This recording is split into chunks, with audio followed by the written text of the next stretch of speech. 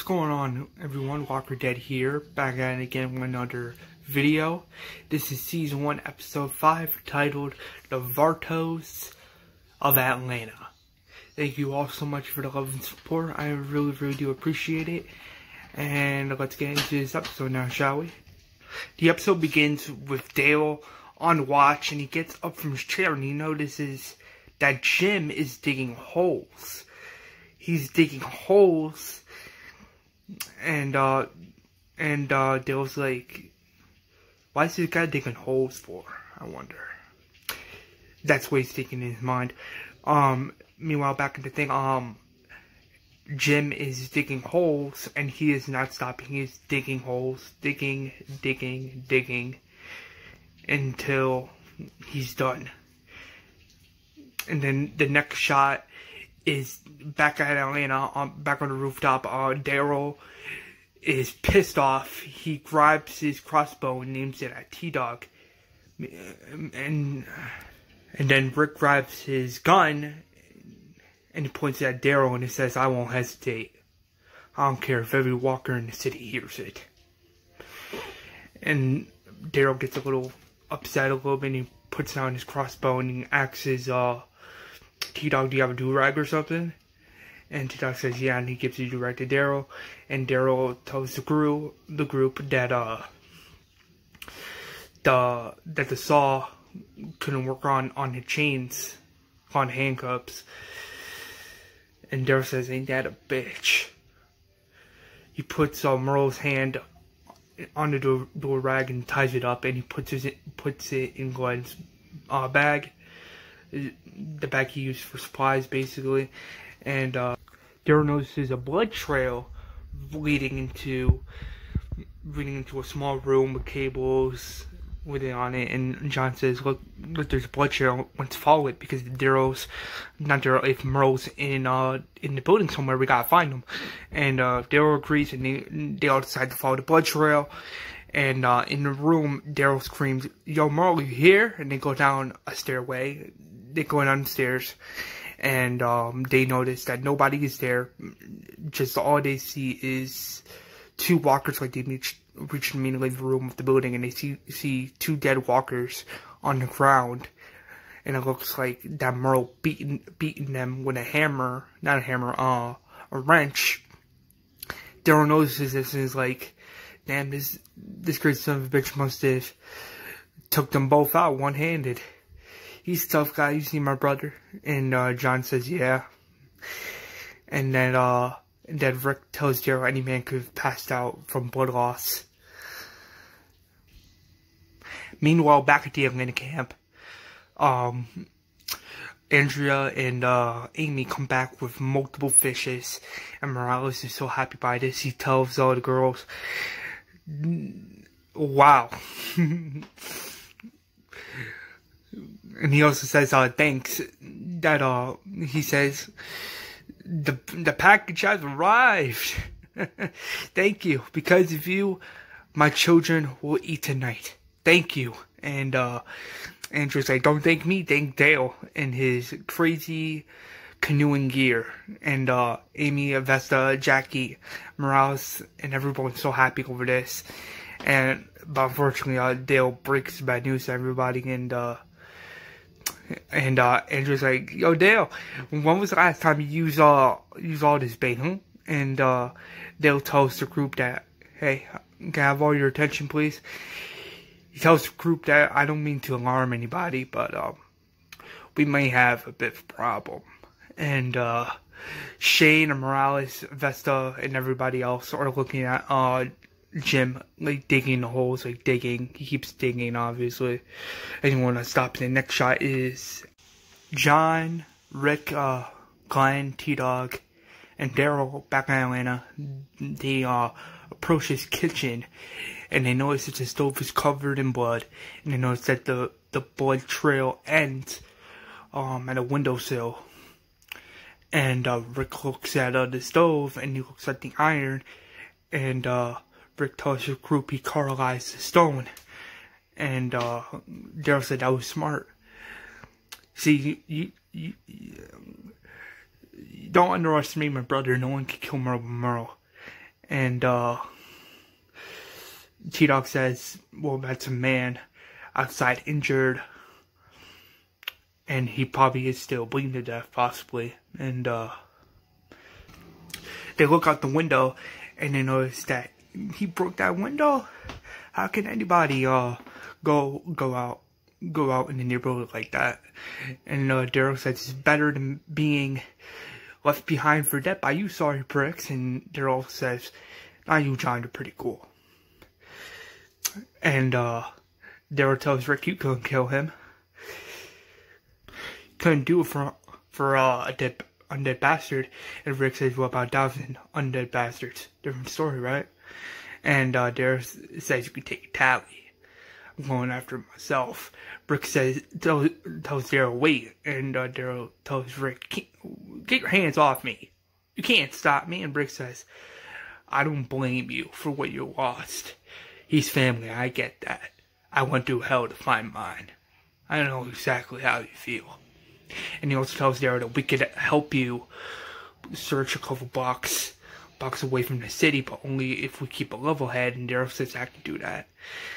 And Rick looks at T-Dog, and T-Dog says, well, we could look, but only if we won't go for the guns first, because I'm not going on the streets of Atlanta unarmed. And John says, well, are we going to stand here and twiddle, or are we going to do something?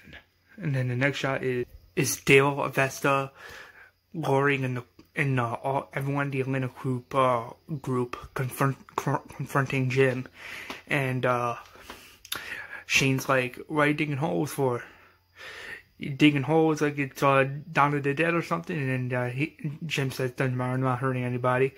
And Morales tells Jim that Dale told us that you've been out here digging holes for hours. And Jim says, yeah. And then Lori says, they're not going to say it, so I will. What you're doing is scaring my son and Carib's daughter. And Jim tells Lori that it doesn't matter, I'm not hurting anybody. I'm just out here digging holes, so why don't you just please go and leave me the hell alone? And Shane's like, can I have the shovel? And Jim's like, or what? And then Shane's like, there is no or what. I'm asking you, I'm coming to you and I'm asking you, please. I don't want to have to take it from you. And Jim's like, or what, you're gonna smash my face in like you did with Ed? And then Shane says, Jim, that was different, Jim. And then Avesta says, you weren't there. Ed was out of control and he was hurting his own wife and he was hurting me as well. And then Jim drops the shovel and says, that's their marriage, not mine. Jesus. And you've seen his face, right? What's left of it, at least. You see, that's what happens when someone crosses you. And then Shane tells Jim that was different, Jim. And then Jim grabs a shovel and swings at Shane, but Shane dodges the attack and scuffles Jim to the ground. And Jim's screaming, I'm okay, don't hurt me. And Shane's like, calm down, no one's gonna hurt you, I'm just gonna handcuff you and make sure you calm down so you don't go berserk again. Shane's like, everything's gonna be okay. And Jim tells Shane, yeah, right. That's what I told my family. I told it to them like 1,000 times. But it didn't matter. The dead still got them. The only reason I got away was because they were too busy eating my family. And I was helpless. Helpless to do anything. Or it's like, oh snap, and then the next shot is Daryl, John, Rick, and the others back in Atlanta. They're like discussing a plan on how to get the bag of guns. And Glenn tells the group it's not a bad plan, just hear me out. And that there are three corners, right? So Daryl, I can't like here's the thing, guys. I can't go with a group because if I'm with a group, it could slow me down. But if I'm by myself, I could move fast. So one corner, Daryl will be in the corner will be in the corner at like the alleyway, in the corner of the alleyway where me and you first met. That's where Daryl will be. And if I need assistance, he can cover me. And Daryl asks, why me? And Glenn says that your crossbow is quieter than his gun. And that if I get surrounded by walkers, I won't come back. I won't come back to you. I will run into the direction of where Rick, John and T-Dog are at. And so the plan is I go up, get the back of guns. If I'm surrounded by walkers, I go into the direction of where Rick, John, and T-Dog are at. If I get surrounded by walkers there, I'll improvise. And Rick says that's not really a bad plan actually. And Daryl asks Glenn, "Hey, what'd you do? Hey kid, what'd you do for all this?" And Glenn says, "I used to deliver pizzas." Why? And Daryl doesn't say anything, of course. So they all go down the ladder. Daryl and Glenn are getting ready, and Daryl says, "You got some balls for a chairman." And Glenn tells Daryl, "I'm American Korean." And Daryl says, "Whatever." And Glenn runs into the street, grabs the bag of guns, and Rick's hat, of course, because he doesn't want to forget Rick's hat. And then he tries to run to the direction of where John, Rick, and T-Dog are at, but unfortunately he gets surrounded by walkers. So he tries heading in the same block slash area where Daryl's in, but Daryl's like hiding behind the dumpster waiting for Glenn. But then this mysterious character appears, and his name is Miguel. That's right, Miguel from the Vatos group is in this episode, but you'll see what I'm doing in a second. But Daryl comes out of the trash can, aims his crossbow at Miguel, and Miguel's like, no, don't shoot me. And Miguel asks Daryl, what do you want? And Daryl tells this kid that my brother's hurt real bad. Have you seen him? And then Miguel yells, "Are you the man? Are you the man? Are you the man?" And Daryl grabs his crossbow and hits him in the face. And he screams, "Are you the man?" And then Daryl's trying to cover his mouth, but he's still screaming, "Help!" And then Glenn, not Glenn, two other characters come out of nowhere. Their names are Felipe and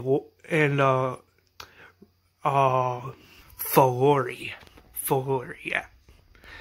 He's really not that big of a character. It's just one of those season 1 minor characters that don't really do nothing for the story, to be honest. Anyway, they both pop out of nowhere.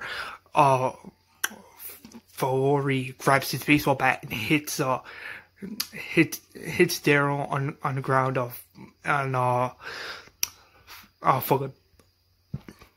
Felipe is kicking him in the back with his foot, and then Glenn comes back with the bag of guns, and Filori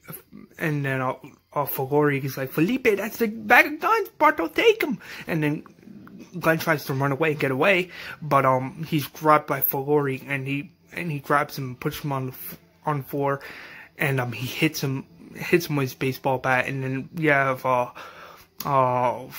Felipe just kicking him. He's like not stopping. He grabs back of guns and grabs Glenn, taking him as a prisoner. And Daryl's yelling, Glenn, no! Filori takes out this walker, puts Glenn in the car, and Felipe and Filori get into the car, driving away. And Daryl's like, "You get back here! You crazy bitches! You get back here! Then John, T-Dog, and Rick come to the scene, and they were trying to hurt Miguel, but Rick is like holding Daryl like, calm down, and Miguel is freaking out, and T-Dog and John are like, chillax, calm yourself down. And then Rick tells Daryl, we gotta go to Walker's came through, and Rick, Daryl, John, T-Dog, and Miguel just go back in the building they were before. Meanwhile, back at the Atlanta camp, you see the shot of Jim tied to a tree, and he's just thinking about how much he misses his wife and kids so much, and he's thinking about how much he could have hurt Shane if he didn't dodge that attack he pulled, and that Shane comes with a bottle of water, and Shane's like, do you want me to pour this on your head? And Jim's like, yeah, please, because the area of where they're at obviously is hot, because it just is. It's like Atlanta, for crying out loud. So Shane pours the water on Jim's head, and Jim says thank you. And Dale asks Jim, do you know why you were digging holes? And Jim tells Dale that, yeah, it was about a dream I had, that I was digging holes. And that he tells Carl and Worry that you guys were in it too, and he goes to tell Carl that you were in it too, son. You were worried about your dad or something. And he asks Carl, are you worried about your dad now? And Carl says no. And Worry says, we don't have to talk about that now. And Jim also apologizes to Worry and to Sophia and Carl, and he says, I'm sorry that I scared your boy, if I scared your boy and your daughter. And Worry says, it's okay, you had a sunstroke, nobody's blaming you, it could happen to any one of us. And Jim also asks Sophia, are you scared now? And she smiles and says, no, sir. And then that Jim tells Carl that your dad is a police officer, son. That man is tough as nails.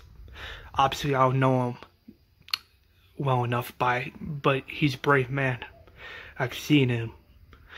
And he asks Shane, is that right? And Shane says, yeah.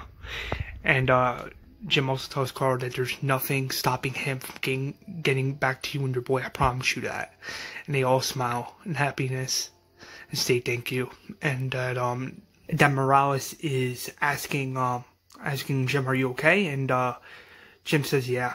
And then Morales also tells Jim that I'm really sorry about what happened to your wife and kids.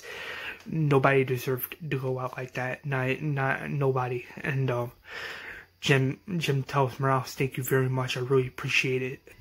And that I also appreciate your concern. And then Morales says, you're welcome. We all gotta look after each other, right?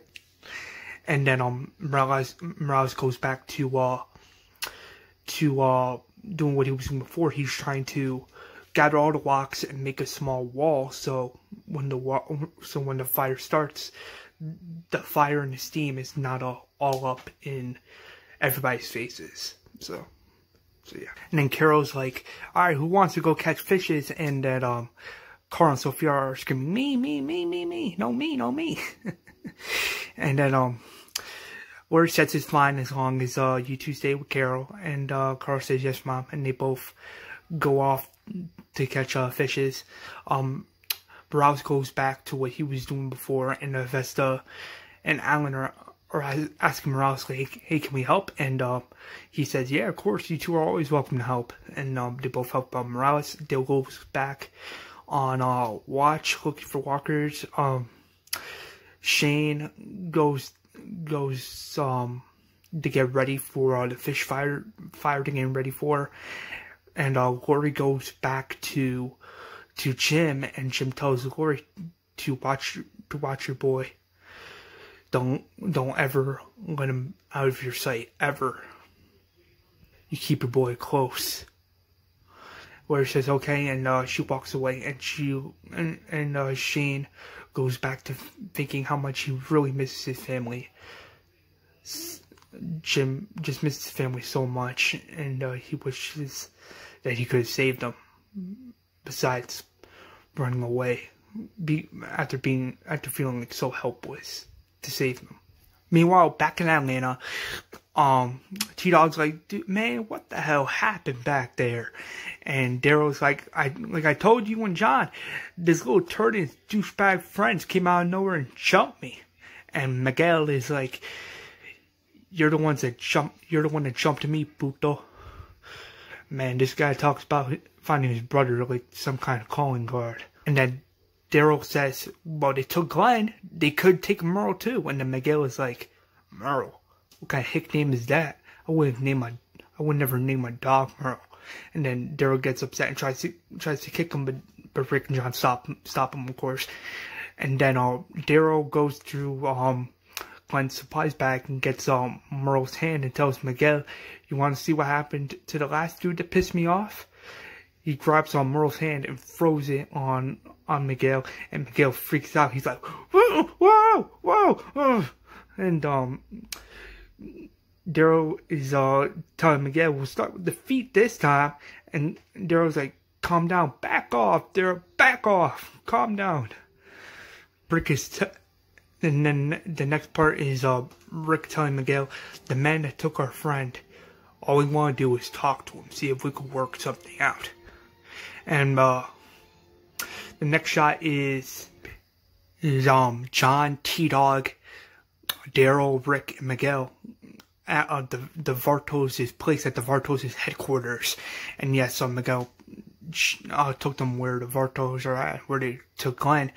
And Rick asks John, T-Dog, are you sure you want to be patrolling from sniper rifles? Like, are you both sure you want to do this? And T-Dog's like, yeah. And John's like, of course. They have Glenn, obviously, so we gotta be cautious of these people, because again, we don't know who these people are. And Rick says it's true. And that John says, me and T-Dog will be on the roof as snipers, so if there's a problem, just whistle and see, so we'll know it's you. Rick says okay. And then Daryl tells Miguel that one wrong move and you get an arrow in the ass, just so you know. And then Miguel tells Daryl that G's gonna take an arrow out of my ass and shove it up yours, just so you know. And Rick is like, G? And Miguel is like, Guillermo. He's the one. He's the leader. He's the one that runs the show. And Rick's like, okay then, let's go meet Guillermo. Rick, Miguel, and Daryl hop over the window, like I'll explain, like they leap under the window and walk into the front entrance, obviously. And they have their weapons out because, again, they don't know these people and they don't know what happened. And then they're waiting at the gate, and then the gate opens and you see Guillermo come out, and Guillermo's like, yo, you okay, little man? And Miguel is like, they threatened to cut my feet off, Gianta. And Guillermo's like, the cops do that? And Miguel is like, no, not him. His redneck Buto here. He cut off some dude's hand, man. He showed it to me. And then Felipe comes out and says, that's the Mongol right there that shot me in the ass with an arrow. Sup, homie? And then Guillermo is like, chill, Felipe, chill. Guillermo is like, is that true? And then Rick says, well, we were hoping a little bit more for a calm discussion. And that Guillermo says Felipe's little cousin. They got attacked. Felipe got shot in the ass, and you come up here with Miguel hostage, and you want to call a discussion? You fascinate me. And that Guillermo asks who's that dude, crazy dude to you anyway? You two don't look related. And Rick says he's one of our group members, more or less. And then from what I understand, you have one of our own. Rick also tells Guillermo, you have one of ours, we have one of yours, you have one of mine. And that we can make a deal. You give us back our man, we'll give you back yours. And then Rick also says that sounds like a fair trade. And then Guillermo is like, that doesn't sound like a fair trade to me. And that Miguel is like, come on, G, come on. And then Guillermo's like, my people got attacked. And Felipe got an arrow in the ass. You guys come up, could be Pierre Miguel hostage, and you guys want to come in discussion? Really? And most importantly, what's punishment for their pain and suffering? More to the point, where's my bag of guns? And Rick's like, guns? And Guillermo's like, the bag in the street, the one that Felipe and Felipe went to go get. Yeah, those bag of guns. And that Rick says you're mistaken, and Guillermo says I don't think so. And then Rick says you're mistaken about them being yours. They're my bag of guns. And then Guillermo says the bag was out in the street. Anyone could have came around and said it was theirs. Am I supposed to take a word? Most importantly, what's the thing stopping me from holding on to people right here and now? And I take what's mine. And Rick's like, you could do that or not. And then you see John and T-Dog aiming their sniper rifles at Guillermo in a badass way. And T-Dog's like, come on, man. Make the deal. Please. And then Guillermo's like, Faloy! Zoo! And then you see these two men on the rooftop. And then you see Glenn, they remove the back from his head. And you see him in handcuffs. And he have his mouth taped. And they have his mouth taped, obviously. And then Guillermo's like, I see two options. You come back with Miguel and my bag of guns, everybody walks. Or you come back locked and loaded. We'll see which side spills more blood. Brick is like making that famous crimes look like, okay. Guillermo, Felipe, and the others go back in the building, and then the next shot that takes place like an hour and 15 minutes later, Rick puts the guns on the table, and Daryl's like, those guns are worth more than gold, but they can also help us protect your kids from eating their food on the table, and that those guns are not just worth gold, they're worth your life. And Daryl asks Rick, is gun worth that to you? And T-Dog's like, more importantly, do you trust that Vato will give his word? And then Miguel is like, you calling G a liar? And then Daryl was like, hits him and said, you part of this? You want to hang on to your teeth? And then T-Dog continues by asking Rick, the question is, do you trust that Vato that he will keep his word? And there was like the real question, what are you willing to bet on it? It could be not only food and weapons, it could be on your life. Is it going to worth that to you? And Rick tells Daryl that whatever the life I have now, I owe it to him. I was nobody in Glen, just some idiot stuck in the tank. He could have walked away, but he didn't. Neither will I. And then Daryl's like, you're gonna hand guns over. And then Rick tells Daryl that I didn't see that.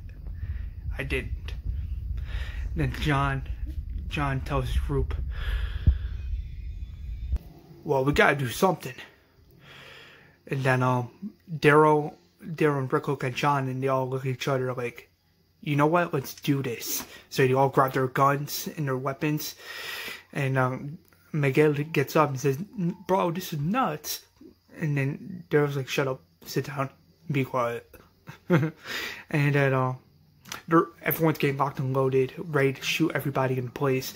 And Miguel was like, just do what she says. And then the next shot that takes place an hour later, they go back to the Vatos' base, like their main hideout, obviously. Like they go back, like that's the front entrance, and they have Miguel in the back of guns, and that they're ready to go in and basically kill everybody, basically. So the Vatos let them in, and then she comes out and says, "I've seen my bag of guns. Not all of them are in the bag. Not all of them are in the bag." And Rick tells Guillermo, "That's because they're not yours. I thought I mentioned that."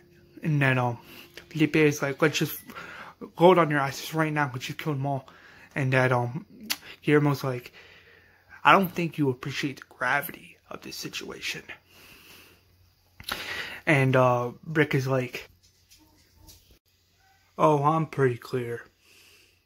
He cuts Miguel's strains and give them back to Guillermo and the rest of the Vatos.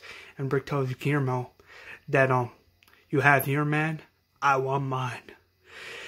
And then Guillermo says, I'm gonna chop up your boy. I'm gonna feed him to my dogs. They're the evilest, nastiest, man-eating motherfuckers you have ever saw. I picked him up for free at Satan's yard sale. I told you what you had to do. Are you woefully deaf? And Rick says, "Oh, my hearing's pretty fine. Like you said, come locked and loaded." And he pulls out his gun, and John pulls out his gun. So does Darren T-Dog and the rest of the Vatos do, of course. And Rick also says, "Okay, then we're here." And then Guillermo is thinking about what to do next. And then out of nowhere, this old lady, Felipe's grandmother, comes out and basically says, "Mr. Gilbert." And Felipe is like, "Grandma, go back with the others now." And he tells Felipe that, my gato says, Mr. Gilbert, it's his medicine. And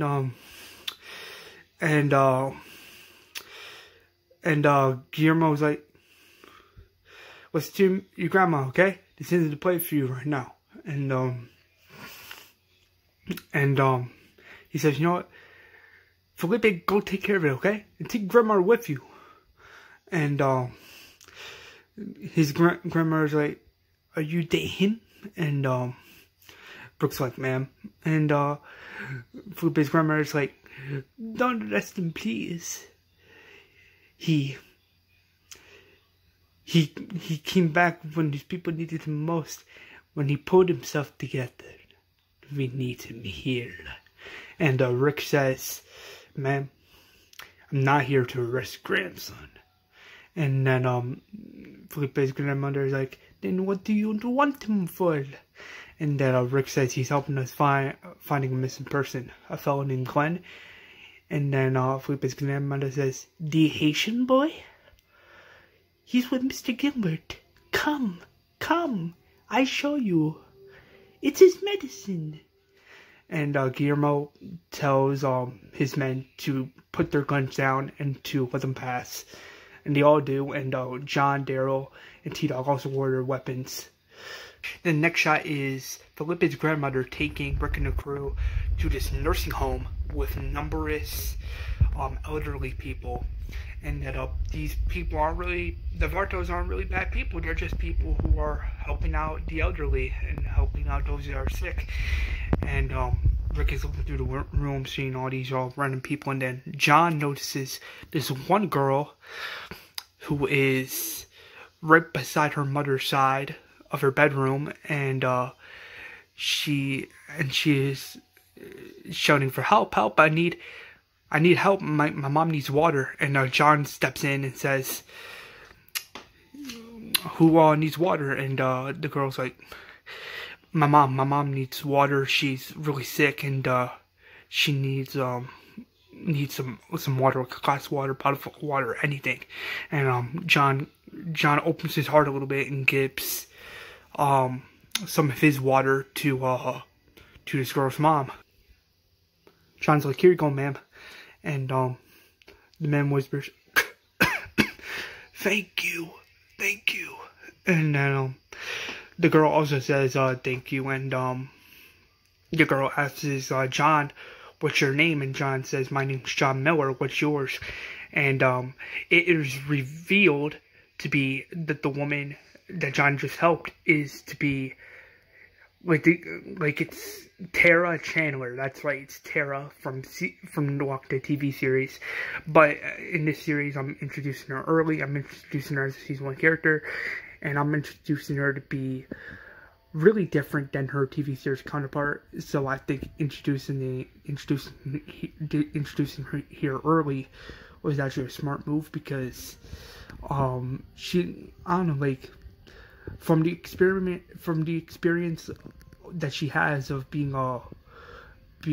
someone that was trained to be a police officer, sounded like Shane. So I figured, like, instead of adding her in season 4, why not add her in season 1 instead? That sounds pretty interesting for the story and for the John Miller character, because I really want that friendship with her and John to grow throughout seasons. So, yeah, Tara Chambler has just been introduced, and it is revealed that she is a girl that John just helped. And John is very polite and shakes Tara's hand and says, "Nice to meet you." And Tara asks, "Are you with anybody?" And he says, "Yeah, I'm just with a group, a small group. It's me and 3 other people, nice people, and that we're just passing through." And Tara says, "That's what's up." And John asks Tara, how'd you get here? And Tara says, "Well, it's complicated, basically. When the shit started, I was at the academy of training to be a police officer, and then my boyfriend Sam came and got me, and me and him, like, when I was driving, I got into a car accident, and when I woke up, I saw Sam as a walker. And I had to put him down after he turned into one of those things. And then when I got out of the car, the next thing I knew it, these things were roaming around the streets, and they were like eating people from the heads, the neck, everywhere. And I mean, it was just crazy. Like, these things started walking out quick. And John says that's crazy, and John also says, "I'm sorry about your mom. I mean, not your mom, about your boyfriend." And Tara says, "Thank you very much. I really appreciate it." And then after that, I just ran through the streets. I was going through apartments, like the building where my mom was at. Like, I knew what building she was in, but there was like numerous apartment rooms, and I was going crazy looking for her. But thank God I found her, because if not, something crazy would have happened. And John says, "Yeah, I feel you. If it was my mom, I would have been going crazy." And the next shot is Rick, Daryl, T-Dog, Guillermo, and the others. They're like in the gymnasium of the nursing home, and they see Felipe and the other Vatos helping Mr. Gilbert get his medicine and medical treatment he needs. Rick jokes and says, "What the hell is this?" And Glenn tells the group that he had an asthma attack, and if we didn't get him the asthma treatment he needed, he could suffocate and died. And that T-Dog says, "I thought you were being eaten by dogs, man." And then you see the funny shot of Glenn turning around, and you see the 3 dogs in the bed barking, and it's a really funny scene, like in the TV series. And then Rick tells Guillermo, "Can I have a word with you, please? You are the stupidest son of a bitch I have ever met. We walked in here ready to kill every last one of you." And Guillermo tells Rick, "I'm glad it didn't go down that way." And Rick tells Guillermo, "If it had, that blood would have been on my hands." And Guillermo says, "Mine too. We would have fought back. It wouldn't have been the first time we had to protect the food, the medicine. I mean, what's left of it, at least. The staff here, they just took off. Just left the elderly, all the elderly here to die." And Guillermo tells Rick that Felipe and I are the only 2 that stayed. And Rick asks Guillermo, "What are you guys, doctors?" And Guillermo says, "Felipe is a nurse, a special care provider. Me? I'm not only the leader, but I'm the custodian." And Rick is like, "You stupid son of a bitch." Then the next shot is John, Rick, T-Dog, and Daryl and Glenn going to Guillermo's office. And they talk a little bit, and they said, sorry about that. Stupid analogy. Rick asks Guillermo, "What about the rest of your crew?" And Guillermo tells Rick, "The Vatos stick around, trip out the cars, and Tara assign ships, leave for guard duty, and then Felipe, and the and his little brother decided to stay, and that's pretty good though because we need some muscle. And then Guillermo tells Rick that people we encountered, since all this shit went down, we also came across plunderers, you know, they kind of take by force. And Rick tells Guillermo that's not who we are, and Guillermo tells Rick, I didn't know. One minute I'm here, Felipe is saying that him and Fulori got attacked, and then an hour and 7 minutes later you come Miguel hostage. And T-Dog's like, I guess the world will change, And Guillermo says, no, it's the same as it ever was. So we bolt the windows, seal the door shut, except for one entrance. The Vatos go, and the scavenge what's left, for what's left to keep us going. Which is good. Some of the elderly can't get to the bathroom by themselves, so that's just a dream. People we encountered, they all look to me now. I don't even know why. And Rick tells Guillermo because they can. And then Rick decides to give half of his guns and ammo to Guillermo in the group because they don't have a lot of guns, to be honest. They don't have a lot of manpower, and they need manpower in order to protect what they got. And Guillermo says, "Thank you very much. Me and my people won't forget this. And if you and your people need a place to crash, you can always crash here." And Rick says, "Thank you very much. I really appreciate that." Rick, Daryl, T-Dog, John, and Glenn leave the place, and Daryl asks Rick how much longer do those people got, and Rick tells Daryl, "How long do any of us?" And then John's like, "Oh my god." And then Daryl's like, "Where the hell is our van?" And then Glenn's like, "We left it right here, who will take it?" And Rick's like, "Merle." And you see this funny shot of T-Dog. He's like, "Holy shit." And then Daryl's like, he's going back to the camp. We gotta take this car, we got hot wire it, and we gotta get in it now. We had to head back to camp. If not, we're gonna have a big problem on our hands.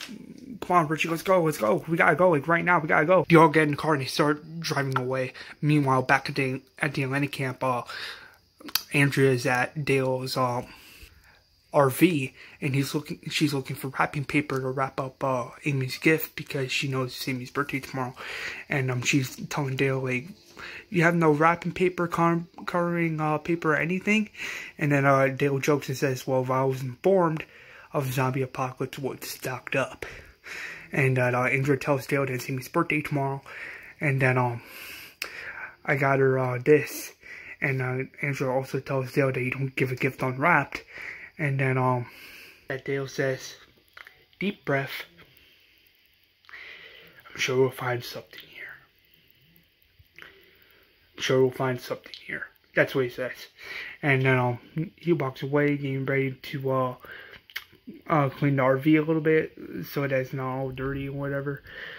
Meanwhile, back outside of the Atlanta camp, Morales tells Lori that me, Vesta, and Alan, we put the rocks around the campfire so when the fire starts, the steam is not blowing around everybody's face, and that the rocks could be higher and have it be hit. And Lori says that's smart, and Morales says thanks, but I had a little help, and Vesta and Alan smile and have a nice heart-to-heart moment. And then the next shot is Carl and Shane walking to a gym, and Shane is like, "Jim, are you okay?" And Jim's like, "I'm better." And that Shane's like, "Why don't you come and join us for the fish fire tonight?" And Jim's like, looking at Carl and says, "I would like that very much. Thank you. Thank you." And they both say you're welcome. And they release Jim from that tree, and all good. Everything's good. Nothing bad. That Jim already apologized off screen. That he apologized to Shane for trying to hit him with a shovel, and Shane says it's okay. Then the next shot is John being like, "Come on, you worthless piece of junk. Stupid fucking vehicle. We're gonna have to run now." And Rick is like, "We have no choice. We're gonna have to run. We're gonna have to run up this dumb mountain to get to the crew." And they run up to the mountain. But keep in mind, Merle is nowhere to be seen. Like, they don't see the car anywhere, but they're just freaking out because they think, like, Merle is at the camp or gonna be doing some crazy shit or whatever. So John, Rick, Glenn, Daryl, and T-Dog are running up the mountain. They're trying to get to the crew. They're running up the mountain. And the next shot that takes place an hour and something minutes later, it's complete nighttime or whatever. Everyone's at the fish fryer. They're having fun. They're like talking about old times, and they're like talking about who they were before, and that they're eating fish and having a good time, obviously. So yeah. And Morales is like still playing with that watch, and Dale's like, "What's wrong with my watch?" And that Morales tells Dale, "I see you every day, winding that thing like a village priest saying, 'Help me.'" And Jackie says, I wonder this myself. And Dale's like, "I'm missing the point." And then Jackie says, "Unless I read the sign that the world seems to have come to an end. At least hit a speed fall for a quite long while." And then they all laugh or whatever. And that Dale tells the group, time is important. The days, at least. Angela? Don't you think, Angela? Come on, now back me up here. And Dale tells the group that I like the saying of the father giving the son the watch, when he said it's been passed down for multiple generations. And that Dale was like, "I give you the mausoleum of all hope and desire. Not that it would benefit your needs no better than it did mine or my father's before me, but I give it to you. Not that you may remember time, that you also may forget it, now and then, and not spend all of your breath trying to conquer it." Everyone smiles, and Amy jokes and says, "You're so weird." And everyone's laughing, whatever. And Dale jokes and says, "Could be either that or my bad paraphrasing." And everyone's laughing. And then Amy tells Andrea, "I got pee." And then Andrea's like, "Really?" And then Amy's like, "Geez, not my fault. You're trying to be all sassy around here." And then everyone laughs, of course. And then the next shot is Ed in his tent, and the walker is banging on his tent, but he doesn't know that. And he's like, "Carol, I told you all to leave me the hell alone," and then the walker's still banging on the tent, and then it gets up, and it's like, "What did I say?" And he sees the walker, and he's like, "Oh shit." Amy comes out of the RV, and she's like, "We're out of toilet paper? Really?" And then back at Ed's tent, the walker grabs Ed by the neck and bites him on the neck really hard, and he's infected, but he's not dead yet. Keep in mind, he's not dead yet. And that back at the Atlanta Camp, a walker also pops out of nowhere and bites Amy on the arm. And then she screams in pain and screams, and then everyone in the group notices this and start freaking out, and the kids start freaking out, and Morales is like, "Stay next to your mother," and Carol is staying close to her daughter, and her daughter's really scared, and Carol's telling Sophia, stay by me," and that Carl's screaming, "Mom!" and Lori runs to her son to protect her, and then Morales grabs his baseball bat and kills two walkers in a badass way. It's a really bloody scene. He's protecting his family no matter the cost, and he is doing a fantastic job.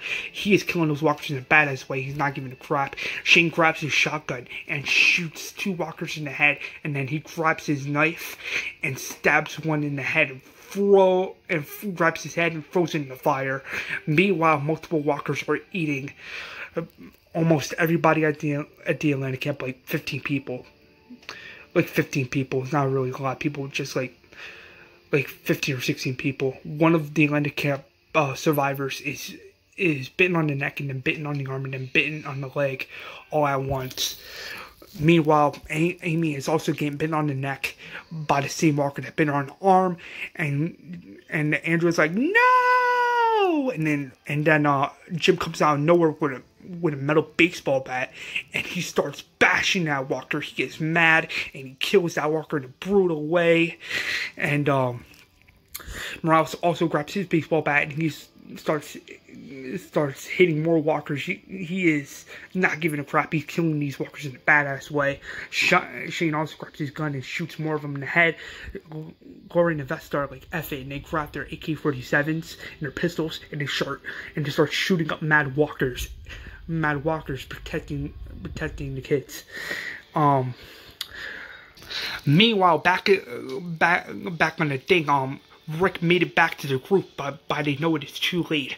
Rick, John, Daryl, Glenn, and T-Dog hear gunshots from the Atlanta camp, and Rick is like, oh my god. And John is going crazy. He's like, a Vesta! And he grabs his shotgun, and he kills mad walkers. He's going full-fledged Doomslayer on these walkers. He is going crazy. He's driving his shoe, and he is stomping his foot on multiple walkers. He also grabs his gun and his shotgun, and he starts killing mad walkers. It's a very brutal scene. Rick, T-Dog, Glenn, and Daryl also grab their shotguns and AK-47s and kills mad walkers, and basically killing all those walkers, obviously. John sees the camp survivor that got bitten on the neck and on the leg and on the arm, and he is suffering, and he is crying and screaming in pain. And this survivor's name is Percy, so he's not really all that big of a character. He's a minor character, and unfortunately he's one of those characters that got bitten, unfortunately. So John cries, and he says to himself, I'll never do this again. May God forgive me. He grabs his shotgun, and he aims the shotgun at Percy's head, and he tells Percy, I'm so sorry, man. I'm so sorry. And boom! And shoots him in the head. So Percy is dead. And John was the one to do it to end his pain and suffering, because he got bit multiple times. And he also got bit on the neck and on the arm and on the leg by a walker, for God's sakes. And Percy's girlfriend also gets eaten and devoured by walkers as well. And Rick grabs his shotgun and kills a walker. Rick screams, Lori! Carl! And Carl's like, Dad! And Carl runs to his son in tears, because he was scared, obviously. T-Dog asks John if he's okay, and John says, I'll live. Meanwhile, Amy is over her sister's dead body, and she cries and says, I don't know what to do. And Amy tells Andrew, you do, for I love you, baby sister. And then she dies, basically, but this is an end of her. Trust me, you'll see what I'm talking about in episode 6. But she's crying, she dies, and Andrew's crying, Amy, Amy. And the next shot is Jim telling the group, I remember my dream now. Now I remember why I built the holes. And boom, that is the end of the episode. Next episode is going to be where Brooke and the crew trying to go to the CDC building. Another character will die in next week's episode. I will not see who it is, but to those people who watch the Walking Dead TV series, you know what I'm talking about. But I mean, we'll see. Anyway, like, comment, and subscribe, and I'll see you all in the next episode coming next week. So peace